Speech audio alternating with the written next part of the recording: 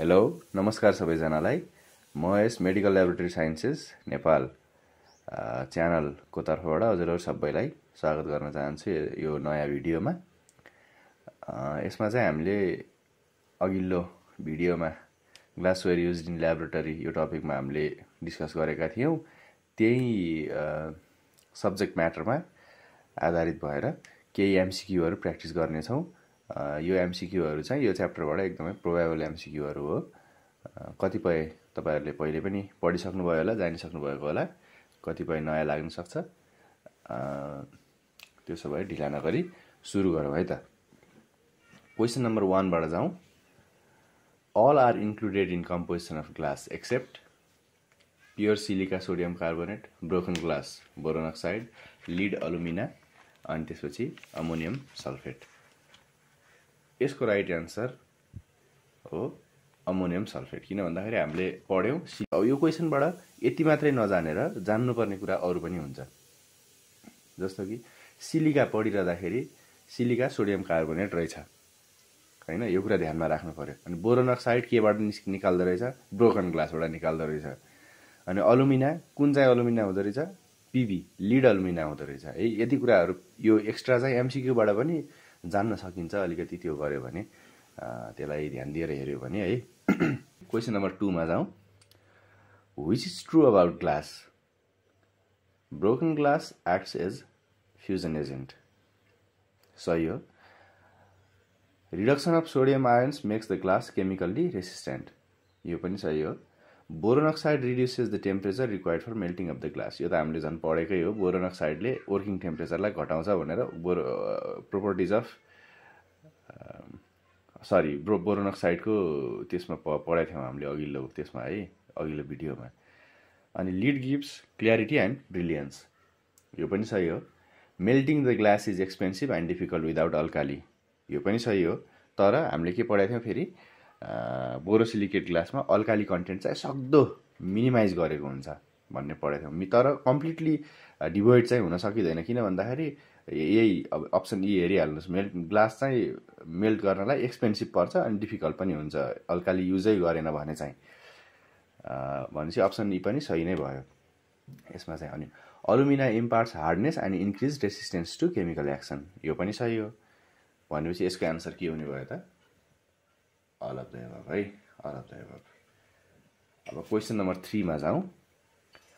फर्मरली borosilicate glass is also known as, हामीले borosilicate glass अनि ब्र्याकेटमा Pyrex glass भनेर त्यहाँ लेखेकै थियौं अघिल्लो भिडियोमा। भनेपछि यसको राइट आन्सर हो पाइरेक्स ग्लास। पछि यसको राइट आन्सर हो पाइरेक्स ग्लास भनिन्छ यसलाई है। नझुकिनु होला। अल अफ द एबभ देख्नेबित्तिकै यही हो कि जस्तो लाग्छ, तर झुकिनु हुँदैन। रेगुलर सोडा लाइम ग्लास, ट्रिटेड सोडा लाइम ग्लास होइन, यो soda Lime glass is different. अनि क्वेशन नम्बर 4 मा जाउँ। Pyrex glass is one of soda lime glass which is not resistant to action of chemicals, not resistant to sudden change of temperature, not resistant to action of hydrofluoric acid, highly resistant borosilicate glass. यो कुरामा यो अलिकति यो हेरौँ है। Expansion अथवा Pyrex borosilicate glass has a very high resistance to attack of water, acids, salt solutions, halogens and organic solvents. Only hydrofluoric acid, hot concentrated phosphoric acid and strong alkaline solutions causes appreciable corrosion of the glass. भनेपछि hydrofluoric acid अनि concentrated फस्फोरिक acid र strong alkaline सोलुसनले चाहिँ corrosion गराउन सक्छ है। त्यही भएर यसको आन्सर सी भएको है। अनि क्वेशन नम्बर 5 मा जाउँ। Highly resistant borosilicate glass contents, मैले यो अघिल्लो भिडियोमा पनि भनेको थिएँ, पोइन्टको पछाडिको त्यसलाई मात्रै पनि मजाले रट्नुपर्छ। किन भन्दा क्वेशन त्यस्तै आइदिन्छ 80.8, 80.6, 80.2, 80.0। यसको आन्सर 80.6 हो, हामी सबैलाई थाहा छ है। अब क्वेशन नम्बर 6 मा जाउँ। Edison of boron oxide reduces. Boron अक्साइडले के गर्छ? लिचिङ एक्सनलाई घटाउँछ है। टेम्परेचरलाई रिड्युस गर्ने हैन, अनि रेसिस्टेन्सलाई गर्ने वर्किङ टेम्परेचरलाई गर्छ तर टेम्परेचर भन्न मिल्दैन रेसिस्टेन्सलाई पनि घटाउँदैन है लिचिङ एक्सनलाई मात्रै घटाउँछ यसको आन्सर चाहिँ लिचिङ एक्सन हो है अनि अब क्वेसन नम्बर 7 मा जाउँ all are true about borosilicate glass except may fracture if rapidly heated or cooled through 150 degree Celsius है and has the maximum service temperature of 500 degree Celsius. It shows thermal strain in the structure at 510 degree Celsius. Shows thermal stream in the structure at 1000 degree Celsius. यसको answer चाहिँ D हो किन भन्दाखेरि हामीलाई थाहा छ यसको बोरोसिलिकेट ग्लासको सफ्टनिङ टेम्परेचर भनेकै 820 डिग्री सेल्सियस हो भनेपछि 1000 डिग्री सेल्सियसको त कुरै आएन यसको आन्सर चाहिँ डी नै हो है यसको आन्सर डी हो अब क्वेसन नम्बर 8 मा जाउँ treatment of soda Lime glass with sulphur protects from के त सोडा लाइम यसको आन्सर चाहिँ ब्लुमिङ of the glass weathering of the glass both non weathering भनेको त थाहा होला वेदरिङ भनेको वेदरिङको एक्ज्याक्ट मिनिङ चाहिँ बिग्रिनु रगडिनु त्यस्तो हो है भने ब्लुमिङको चाहिँ के हो भन्दाखेरि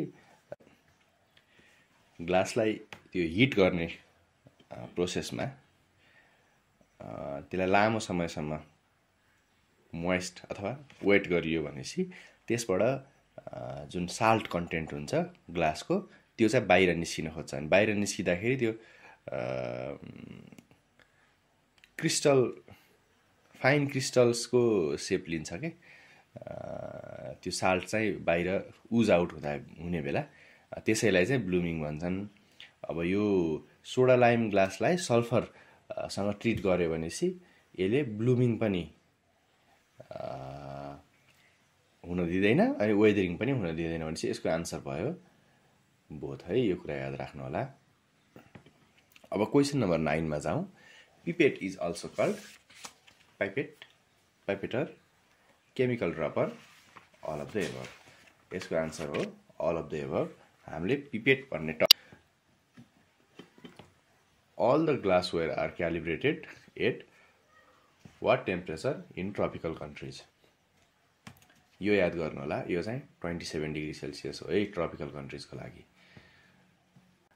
which pipette measures the maximum volume of blood भनेको छ अर्को क्वेशनमा यसको राइट आन्सर चाहिँ ESR पिपेट हो है ESR पिपेट हो अब हामी अर्को क्वेशनतिर लाग्छौं measuring cylinder with open mouth and spout is कुन हो त स्पाउट भनेको त्यो माथि ओपनिङमा हल्का चुच्चो भएको त्यो मैले केमा भनेको थिएँ अर्को भाँडामा खनाउनलाई चाहिँ त्यो हेल्पफुल हुन्छ नि त डेलिभर गर्नलाई त्यही भएर त्यो टु डेलिभर टाइप हो है टिडी टाइप यो भयो अनि beaker are used in स्टिरिङ mixing heating liquid all of the above स्टिरिङ गर्न पनि चाहिन्छ मिक्सिङ गर्न पनि चाहिन्छ लिक्विडलाई हिट गर्नलाई पनि चाहिन्छ है यो अल अफ द एबभ यसको आन्सर हो है त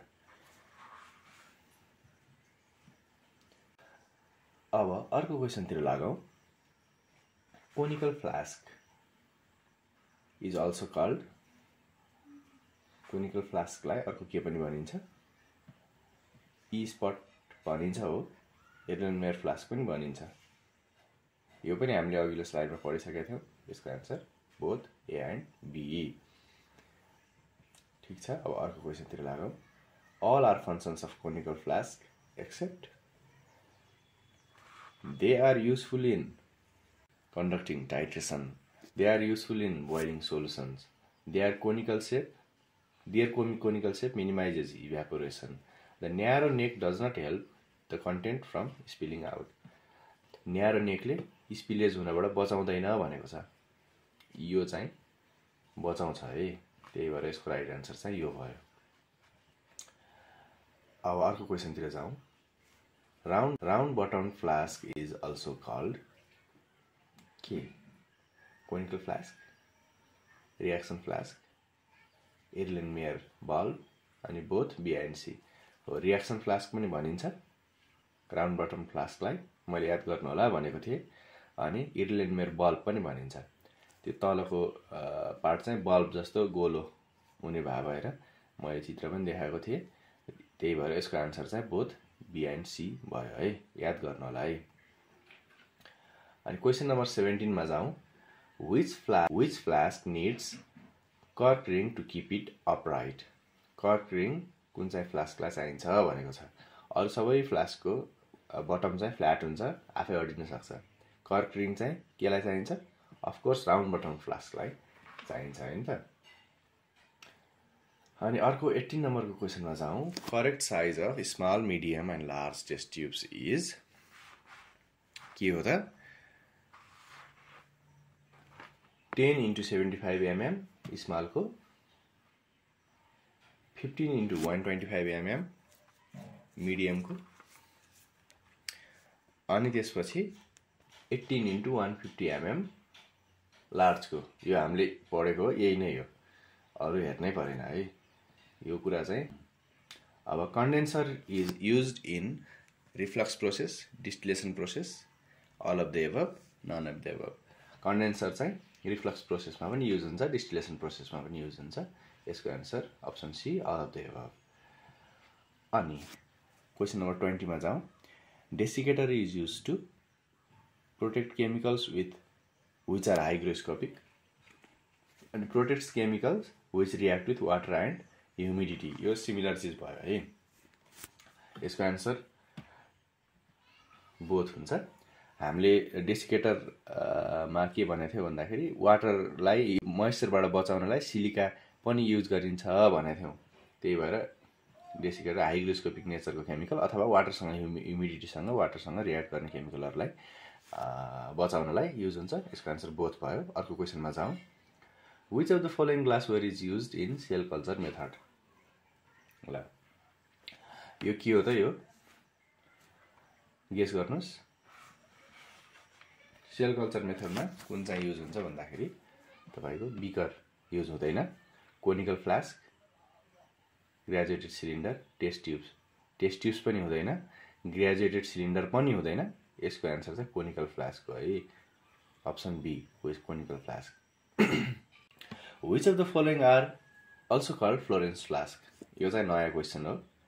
फ्लोरेन्स फ्लास्क भनेर कुन चाहिँ एपारेटसलाई भनिन्छ भनेर सोधेको छ। त्यसपछि यसको राइट आन्सर हो राउन्ड बटम फ्लास्क। अब borosilicate glass contents how many percentage of boron oxide? Boron oxide कति पर्सेन्ट हुन्छ? कति पढेका थियौँ? यो क्वेसन चाहिँ मैले हजुरहरूलाई छोडिदिएँ है त। अब अर्को क्वेसनमा जाउँ। Which of the following is used in concentration method of stool? स्टुलको concentration मेथडमा कुन चाहिँ तलमध्ये कुन चाहिँ ट्युब चाहिँ युज हुन्छ है? Test tube with rim, test tubes without rim, Cannes tube, फाल्कम tube है। यसको राइट आन्सर हो कान्स ट्युब। हामीले अघि question number 25 which of the following pipettes are not graduated भनेर सोधेको छ। यसको राइट आन्सर चाहिँ ट्रान्सफर पिपेट हो। ट्रान्सफर पिपेट चाहिँ स्पेसिफिक हुन्छ, बिचमा बल्जिङ हुन्छ है, बिचमा हुन्छ एउटा बल्जिङ हुन्छ, बल्ब लाइक इन्लार्जमेन्ट, अनि यसमा चाहिँ ग्रेजुएसन हुँदैन।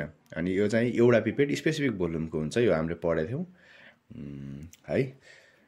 यसलाई अर्को भोल्युमेट्रिक पिपेट पनि भनिन्छ, ट्रान्सफर पिपेट अथवा भोल्युमेट्रिक पिपेट, याद गर्नु होला। हस् त, ग्लासवेयर युज्ड इन ल्याबोरेटरीबाट प्रोबेबल एमसीक्यूहरू यति नै भयो। प्र्याक्टिस गर्नु होला, याद गर्ने कोसिस गर्नु होला। अघिल्लो थियोरिटिकल भिडियोसँग लिङ्क गरेर पढ्नु होला, त्यो गर्दाखेरि थ्योरी पनि याद हुने अनि एमसीक्यू पनि राम्रोसँग बुझेर याद गर्यो भनेपछि सधैँलाई याद हुन्छ। त्यो गर्नु होला।